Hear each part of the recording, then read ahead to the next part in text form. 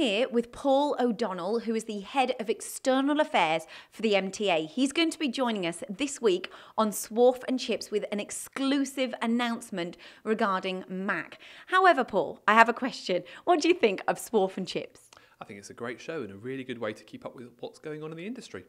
Brilliant. Okay, and then you've got quite a busy week ahead, haven't you? We have indeed. It's our annual dinner on Thursday. We're at the Park Plaza Hotel, Westminster Bridge, so we're back in London for the first time for several years.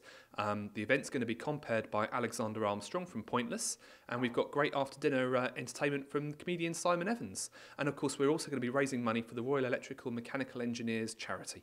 Brilliant. Well, I know the MTD guys are going to be joining you as well at the event. So make sure you're watching Swarf Chips. It's going to be comic relief as well. And we've got that exclusive announcement regarding Mac.